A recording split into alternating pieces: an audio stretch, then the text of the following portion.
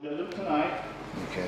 And watch that. Tomorrow we will announce the winner. Minutes So it'll we shut off, on and the then just back hit that of the red game, button again. and a way to contact you, just in case you don't show up. If we don't have a way to contact you to get you your stuff, we'll just get to the next person out. So, just saying. And then, rain dance competition. Somebody's already practicing. Just saying. What night? This is cute. That's a cute man. So, all right. So with that, we're going to kick off session 2 with 9 of 9 band, and then my beautiful wife Stephanie will be speaking with you guys. As soon as set 2 is done, you guys will have free time if you guys want to work on your art or just anything else. You guys are welcome to. After dinner, we'll kick off at 7. Last call for CDs, pictures, signatures with Neely before they pack up and go. Okay. With that, I will turn it over to. I will turn it over to 9 of 9.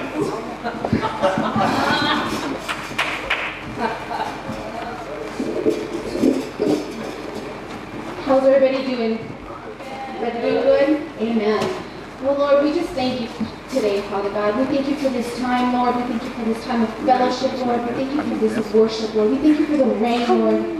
We thank you for what you're about to do, Father God. We just worship you, Father God. Holy Spirit, you are welcome into this place.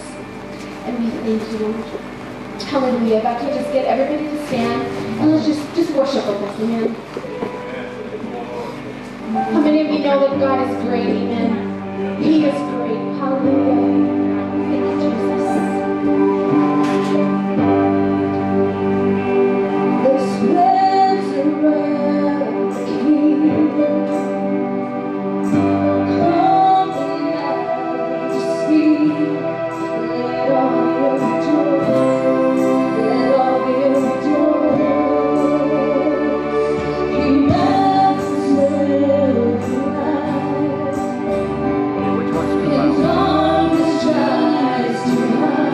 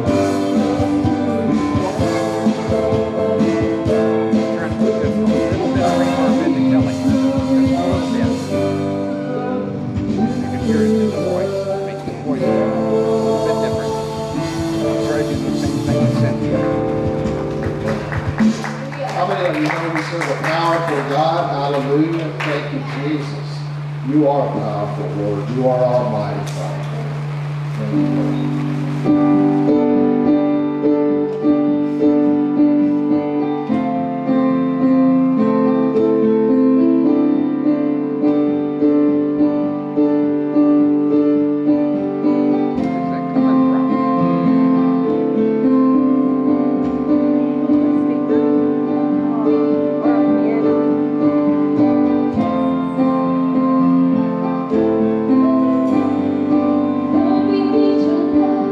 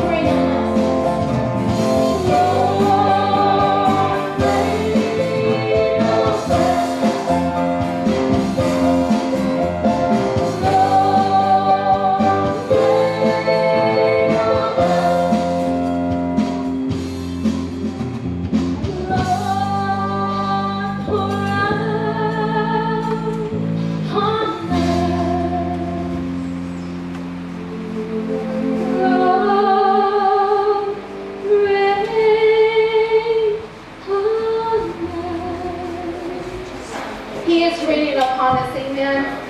Hallelujah. Thank you,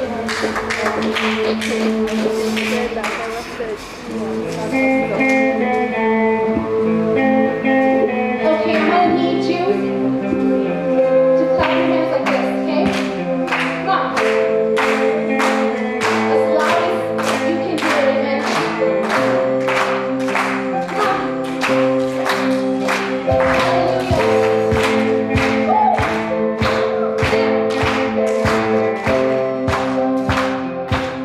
Father, we thank you. We thank you, Lord.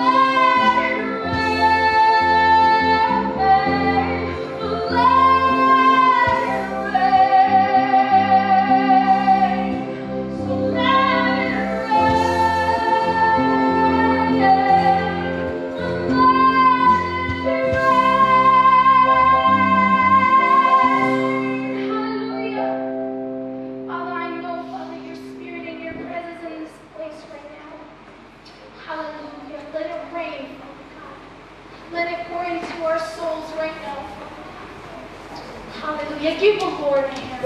Yeah. He is worthy.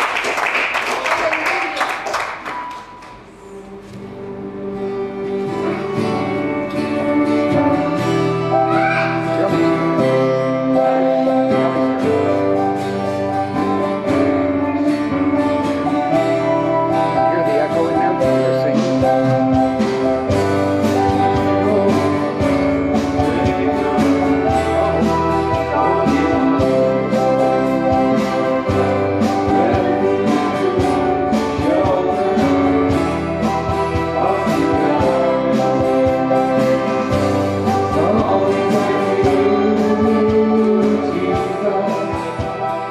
There we go.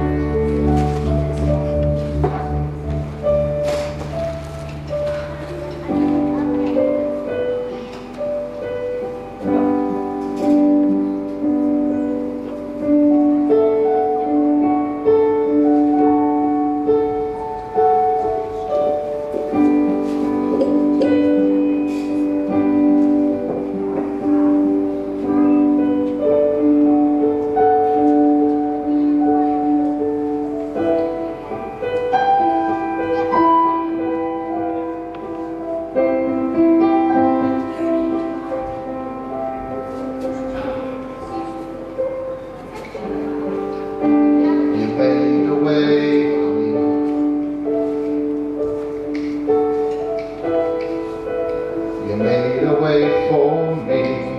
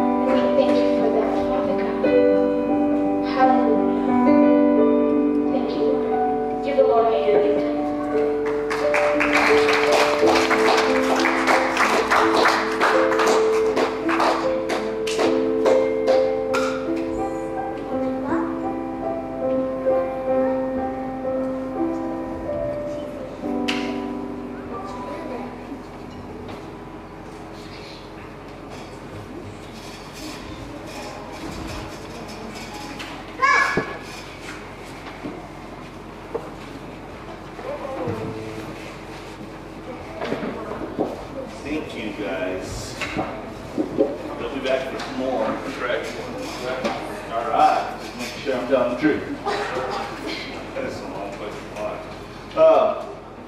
So now I'm going to turn it over to my beautiful wife, Stephanie. She's going to lead you guys the lesson, and then after class, we'll worship at 9 and 9. Stephanie.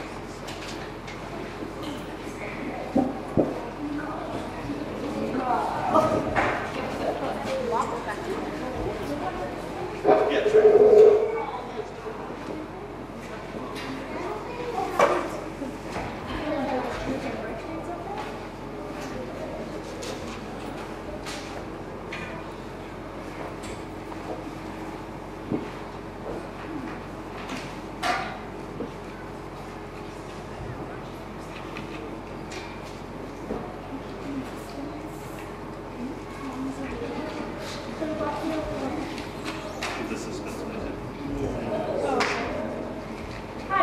Can you hear me? Yep. Can you hear? Okay, good. I got to double check because I tend to talk quieter when more eyes are looking at me. It's the mom in me. So there you go. First, we're going to pray before we do anything else, okay?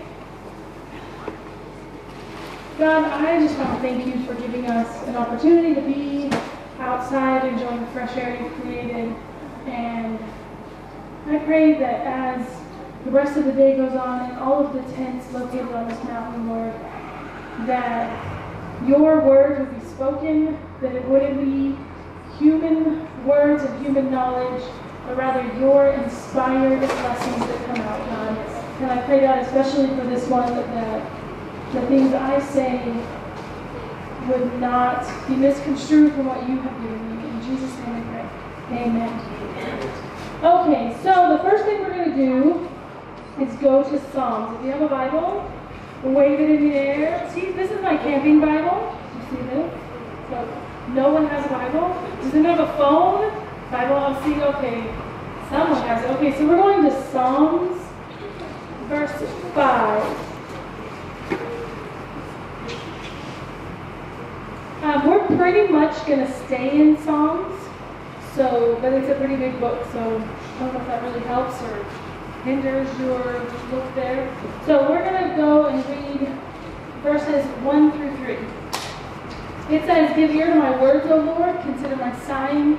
Listen to my cry for help, my God, or my King and my God. For to you I pray. In the morning, O Lord, you hear my voice. In the morning I lay my requests before you and wait in expectation." Okay,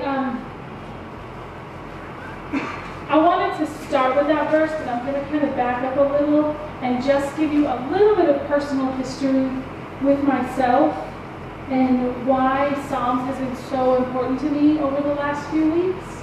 I was probably starting around church around 8 or 9, right? My parents started going, we showed up on motorcycles, it was kind of cool. They eventually bought a car with doors and we started going like that. No, we always had a car with doors, but so I went to church and I got saved probably every other Sunday until I quit going to children's church because the kids who got saved got chocolate chip cookies and the kids who didn't got other snacks, which I didn't like. So I was getting saved every time I wanted a chocolate chip cookie, so I associated God with chocolate for a really long time. So that was my life. I never really understood. I say I got saved, but I stood over in the corner with the kids who were praying. It wasn't really anything real, nothing legit was going on in my heart and my mind, other than those cookies have chocolate in them, and that's where I need to be over there. So it was very much a fleshly thing. That continued on all the way until I was 17 years old, and God finally was able to speak to me in a way I understood. And I would, some people have these crazy testimonies, and they were serial killers and axe murderers and all this stuff, and then they found Jesus, and they've been so perfect ever since. I was never really that bad of a person. I mean, I did some stupid things that teenagers do. We all kind of do stupid things. My mom probably thought I was a devil child because she was the one raising me. But I was pretty much mostly a pretty decent kid. So from there, once I finally realized who God was and what he could do for my life, I said, my very physical, fleshly self said, okay, God, I'm not doing anything good with my life. I'm going to give you 5 years. If you can fix me in 5 years, then I will serve you the rest of my life. And I don't know I mean, I'm sure I'm not the only person who's come to God like that. I'm not, there's billions of people that have been before. Someone has said that to God before, so I don't feel like that's a very unique situation. It may not be the most normal way to come to God, but that's who I am, so very honest with him from the beginning. Over the course of the years, you have emotions as a woman, and people tell you to shut up a lot as a woman. Get over it, walk it off, move on, build a truck, do something to get past these things. And so over that time, I stopped being really real with God, because you weren't supposed to tell God, why would you let that happen? You're not supposed to tell God, I don't really believe that you exist because there's so much ugly in the world right now. You can't tell God those things if you're a good Christian, and that's just what not any one person was saying to me, but where I was getting from traveling and seeing churches here, from churches I was going to, from people in everyday conversations and meetings like this. There was all this underlying tone of, if you're a good Christian, you walk straight, you move on, one step in front of the other, nothing derails you. And then I would watch my friends that I started making friends after I was saved. They were slowly just like dropping like flies here, this guy over here, this girl over here. And I was like, how can they, God? They're not real Christians. They were never real Christians if they could just fall off. Because anyone who's really experienced God, how could they just... But it was like this little tiny thing that I was like, oh, I can handle that without God because it's tiny. Because I've handled this without God. And then, oh, this little tiny thing. Well, I've handled this with God, so I don't even need to bring this to God. And it was another thing, and another thing, and another thing, until this mountain stood before me that I had built completely around myself with situations I thought I could handle without going to God with Him. And I don't know if you have ever felt yourself there or have ever found yourself there, because then all of a sudden, I couldn't see God anymore. I felt so lost. I just thought, you know what? Where is God? I can't even talk to you anymore. I can't come to you anymore about things. And up until this point, I've always told my girls, I have 4 daughters, and I've always told them, every morning you wake up, either create something beautiful or find something beautiful to look at. Because if you do that, all the ugly junk in the world, you will realize that God is still there in it. Because God creates the beauty. And so we've gotten pretty broad with our definition of create. I told them, if you want to create a beautiful memory today, that's good. If you want to create a piece of art, if you want to create a song, if you want to, go look at the mountain, if you want to go, stare at your sister and say, oh, she's so beautiful, or whatever it is, just do that, because then you'll see God. And through all of these little tiny situations building up on top of each other over the last year, I quit looking for beautiful things. I just thought everything is ugly, everyone is horrible, everyone's out and has their own agenda, and it's not the God or the church that I thought it was anymore. And I hate to admit it, but after 16 years, I just stopped talking to God. And for the past 16 years, I have not spent one day, and I would probably guess while I'm sleeping, with the exception, not even 1 hour, including the time I was in labor with my children, without talking to God about something. I mean, I was in labor with my kids, and the nurses and doctors were like, you're doing so good, what's going on? Because me and Jesus got this going on. And I know that He's got me, so I don't have to worry about what's going on in my body right now. And I never spent time without talking to Him. And then all of a sudden, all these situations built up, I said, I'm done. I told God, I'm done with you, I'm done with your church, I'm done. I don't want to be a part of it anymore. It is an ugly, ugly thing, and I can't be in there anymore. And I don't know if you guys have ever been to a church or in your family or with your friends where you've just said, it's too much and I don't want to do it. So my God, who loves me, and He knows that I was having a very skewed perspective on things, still kept talking to me. And I was like, I don't want to talk to you anymore. Don't you see that my ears are covered right now, God? I really don't want to hear it. And He's like, but I still love you. I'm like, I don't care. I don't want to hear it, but I still love you. But I still love you, and I still care about you. And I still need you to come to me. And so, I've studied every book in the Bible. I actually have a Bible at home where every single page has something written on it. And I've studied word studies, and I have gone and read the entire chapter and notes on the sides and stuck notebook pages in it, and it's highlighted. Every page, I'm not kidding, every page. And it doesn't matter where you open it up to, there's a note in there about something God showed me on that page. And I went from that to God saying, just start over. Start at the beginning. Just take a step back and remember that I am still God. That it doesn't matter. And so I took a step back and said, okay, God, I've always looked for your beauty. From the day that I finally gave you that 5-year whatever ploy, that 5-year contract, which turned into, obviously it took about 5 minutes for me to realize that God was real. It didn't even take the 5 years at all. And so I looked back and I was like, okay, I'm going to look up, what is beauty to God? What is the definition of beauty? So I looked up man's definition, which is a beautiful thing or a pleasing thing or person. Pleasing is usually like aesthetically pleasing. If you look at artwork, you can find the golden spiral. So if you have like a piece of paper here and you have art, you can divide it there, divide it there, divide it there, divide it there. And the prettiest thing should always be kind of on this third of the page, on the bottom third of the picture. And that's, for some reason, our minds think that that's pretty. For whatever reason, they have, since probably the 1400s, they figured that out. That the human mind finds that pretty if you have something to focus to in that corner there. And so I said, okay, well, that's man's definition of beautiful. What is God's definition of beautiful? And he said, just start reading Psalms. Just start. It's a beginner book. I'm like, God, but, I've studied Psalms. I've done that. I've highlighted it. I don't know. I've highlighted it, highlighted again, got a new Bible and highlighted it again. I've been there, done that. Don't want to do that. And God's like, Stephanie, I still love you, and I'm not giving up on you. I'm not doing it. So he took me to Psalms, where Psalms 5, where we just read. I wrote my notes on like 3 different notebooks, so just a minute. Okay, so back in Psalms 5, I want to kind of show you this a little, what God has been showing me for the last, and I'm telling you, this is really fresh for me. This Psalm study is very, very fresh for me. Usually I don't like to talk about things unless I've kind of studied that, made it past that, and I'm kind of on the next thing where I can look back at that 20/20 vision and sort of overall picture everything. And then I feel like I can take that and show other people what God showed me. But God really wants me to do this. So Psalm 5 says, give ear to my words, O Lord, and consider my sighing. So as a woman, how many of you as a woman have ever been told you're emotional? Have ever been told it's at that time of the month, have a piece of chocolate, whatever it is, right?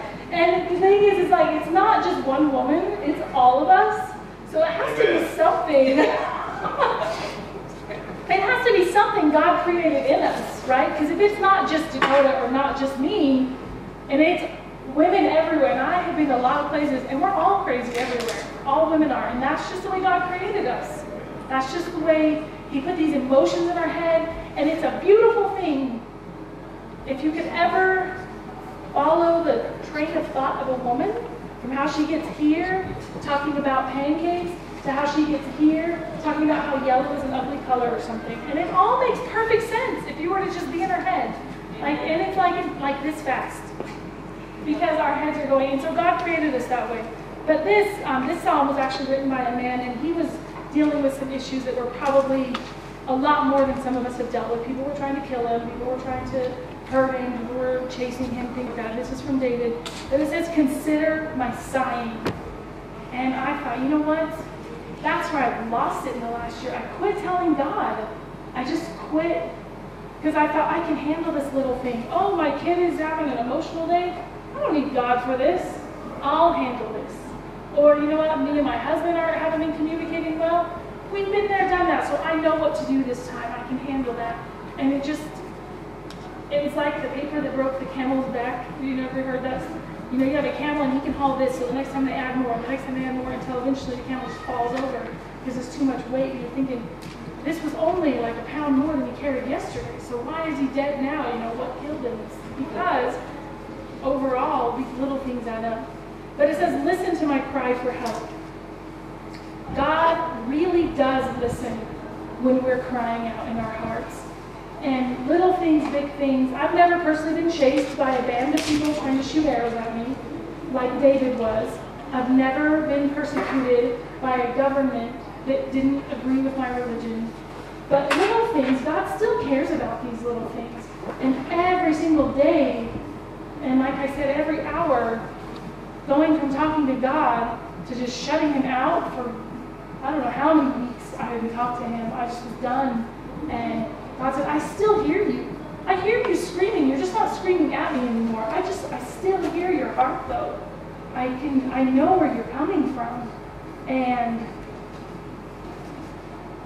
it says, in the morning, O Lord, you hear my voice, and in the morning I lay my requests before you. So he's talking about crying, he's talking about sighing, and in the morning, how many times do you wake up in the morning and you feel refreshed? Does it ever happen to you when you just feel refreshed? And then as the day goes on, you kind of have to realize, oh, it's a kind of a crummy day, I'm glad to be home.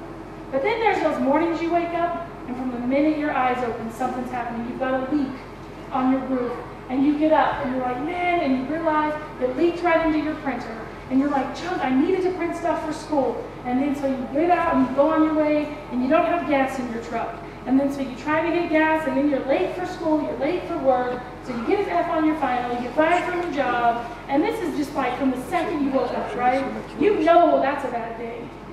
And so when you are crying out to God in the morning, that's what David was doing. He was having such one of those days that in the morning he was crying out to God before anything even happened. I mean, I personally have a pretty peaceful morning until all of my kids are awake, and then we kind of get in the swing of things. And they're not bad kids. It's just a lot of work taking care of 4 kids. They're all 9 and under, so they still require a lot of attention. But those mornings when I'm woken up by someone screaming because I have a nightmare, or because the dog pooped in the room, or because a window got broken when they were throwing toys and they were trying to be quiet, whatever it is, I can still take these major things to God. First thing in the morning, he doesn't care. There's not a time limit with what God is telling us, with what God is willing to listen to. There's no time limit on any of that. He will listen to us in the morning. He will listen to us at night. So I just want to give you some other examples in Psalms. Where did it go? Oh, I did that one. I'm going to this one now. So here's this one, Psalm 61:1. This is a tiny Bible, it's not mine. Okay, so Psalm 61:1 says, hear my cry, O God, listen to my prayer. From the ends of the earth I call to you. I call as my heart grows faint, and lead me to the rock that is higher than I. For you have been my refuge, a strong tower against my foe. Again, this is from David, and David was in a situation that probably most of us have never been in. But even in our very simple, seemingly minute situations that we feel like we can handle by ourselves, God still wants us to cry out to him. And he still is listening to us. And again, it's hearing my cry. And again, in Psalm 102:1, it says, hear my prayer, O Lord, and let my cry come to you. And in Psalm 119:45, it says he cries out with his whole heart. And so God is not scared of our emotions. He created them, and if every woman that I have ever met feels like her emotions get out of hand sometimes, then it has to be something that God put in women for us to have emotions. And in men, there's men that have emotions, but men tend to feel like they have to hide it a little more maybe, or maybe they just really don't feel the same, like obviously they don't feel the same way as women do. There's a difference between men and women in that area.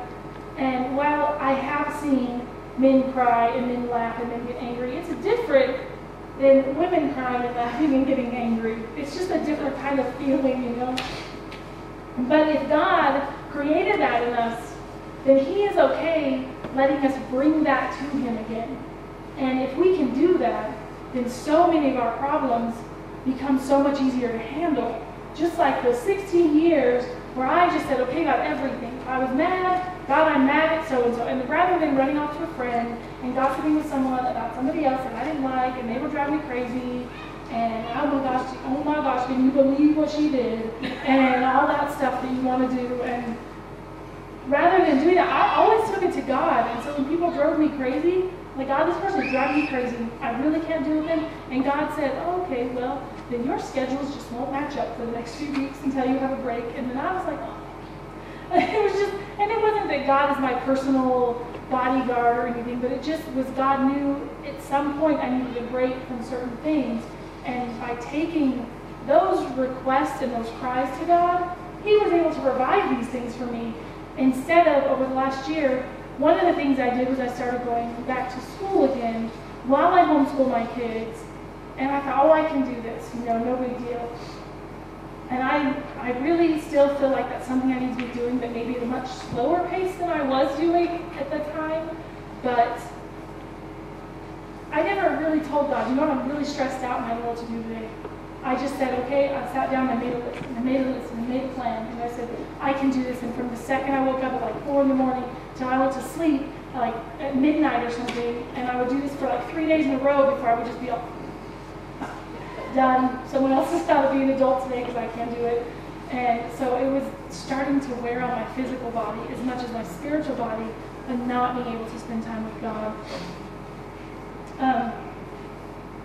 So like I said, in all of this journey, when I was watching my friends walk away from God, never understood it. Thought you are ridiculous and you never knew who God was if you could walk away from him. To where I am now, realizing that sometimes it's a huge event that turns us away from God, something in the news or something personally that is just very traumatic that says God doesn't exist. That for other people, it's just these small, I can't handle this, I'll handle it. And eventually, if we're handling everything, what is God doing for us? We're not allowing him to do anything for us. And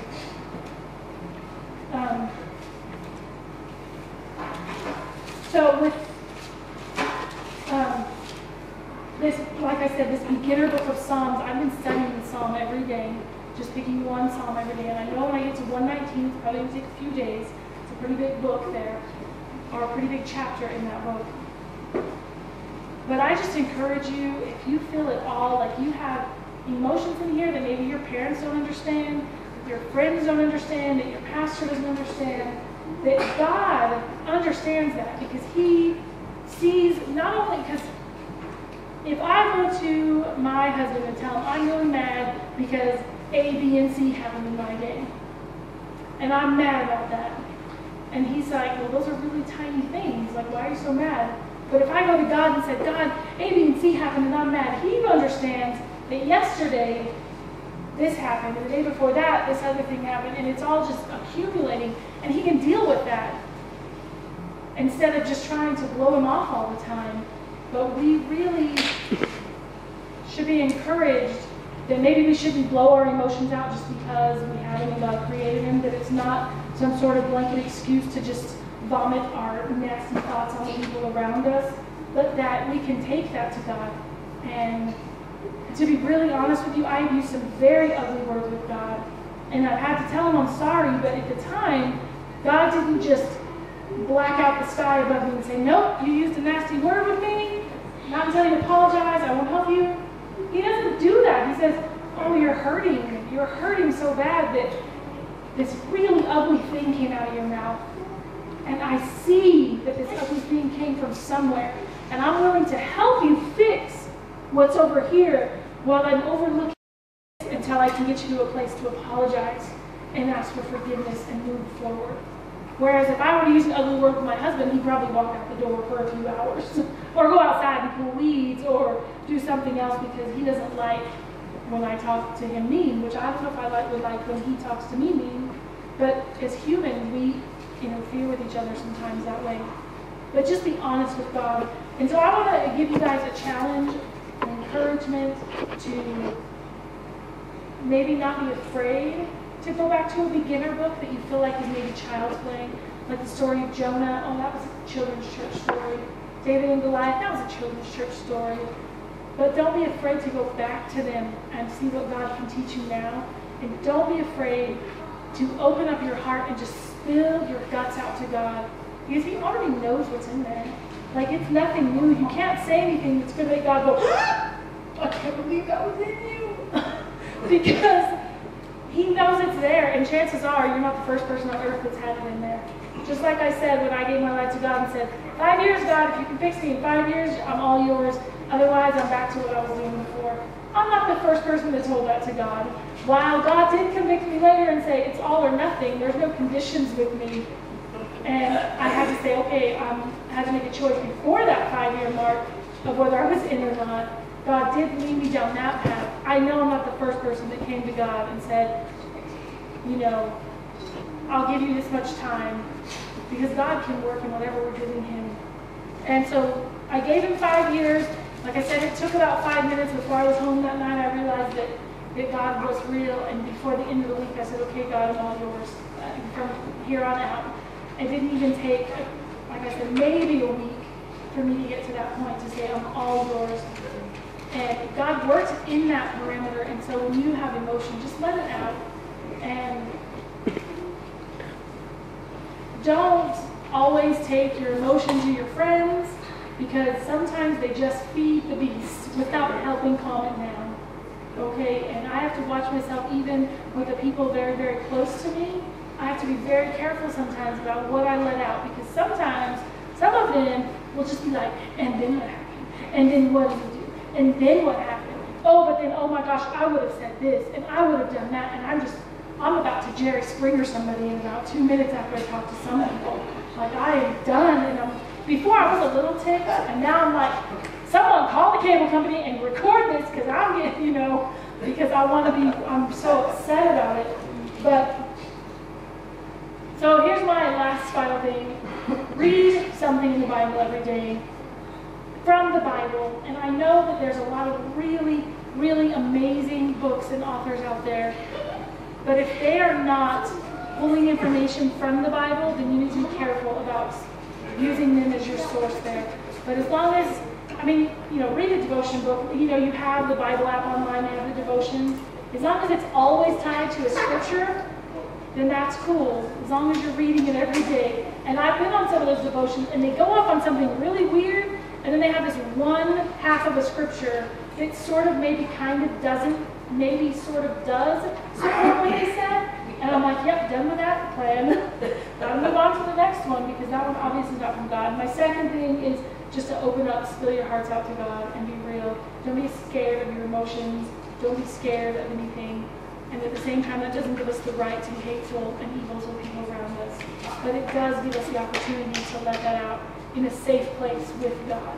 So I'm going to pray with you guys, and we'll gather back up the 909 band, and then we'll do some more worship, okay? God, I want to again thank you for giving us a place where we can come before you, where we can be honest with you in a setting that is peaceful and beautiful and serene. And it is hard not to see your creation and your glories while standing on this mountain, God. And it's really easy to remember that you exist up here. But when we get back down in our work and our lives and in all of the situations that we think we have, and when we got this, God, then we remember that you are there to back us up in every choice. What am I making for dinner? Maybe I should ask God what would go good for dinner. But Lord, that we would remember to always come to you with our decisions. We would always come to you with our heart, with our emotions, with everything inside of us, because either you put it there or you're willing to help us get it out of there. And you know the difference. And you know what we need more than anyone else close to us, more than our best friend, more than our spouse, more than our parents, more than our teachers. Lord, you understand where we've been and where we're going, more importantly. And you know what we're going to have to get rid of to get to the place you've called us to be in. And what we're going to have to keep to get to that place you've called us to be in. So Lord, I pray again that our hearts will be open to you in every situation, in every thought, in every place, Lord. In Jesus' name, amen.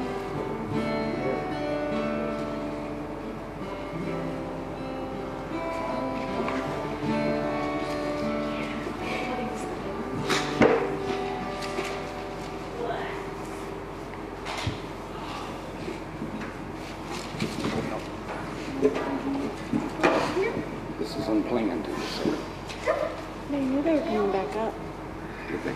Yeah, and that's why you had extra songs. Oh, okay. Why did they leave? I don't know how to get back to stuff. Do I just click it? I think so. I don't know. Alrighty, if any of you in here tonight or this afternoon need prayer for anything, I'll invite Stephanie back up, and she'll be here to pray for you guys, and we'll let Kelly just play something soft until worship starts.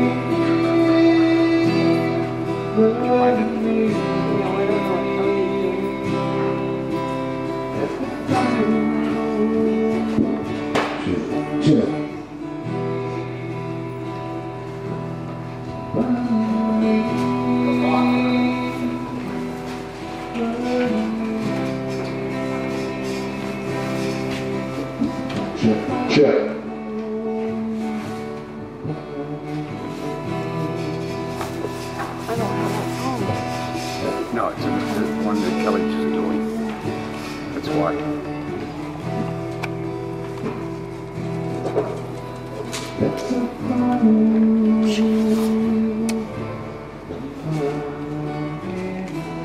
I just want to say something about what Steph was saying there. You know,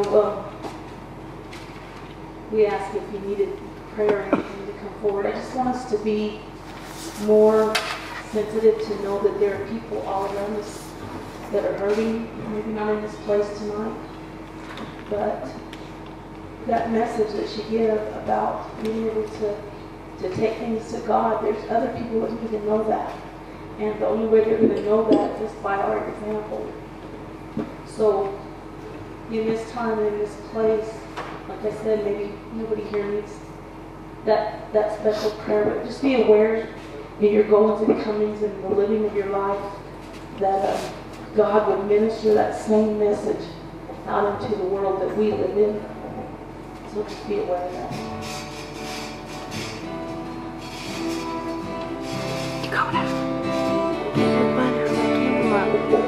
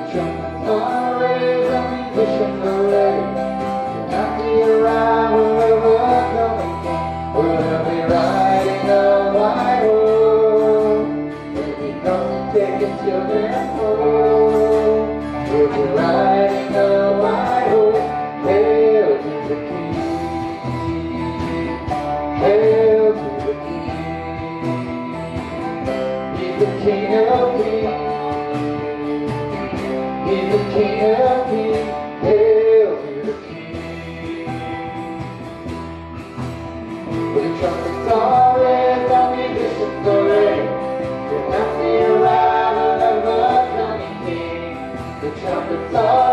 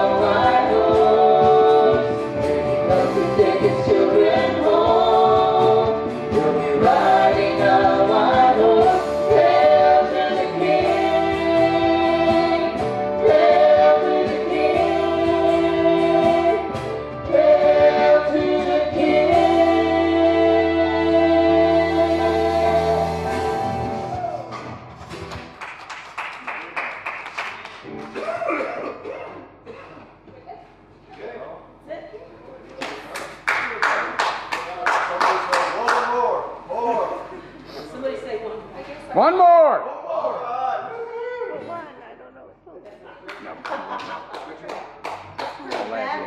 So I wouldn't even worry about it.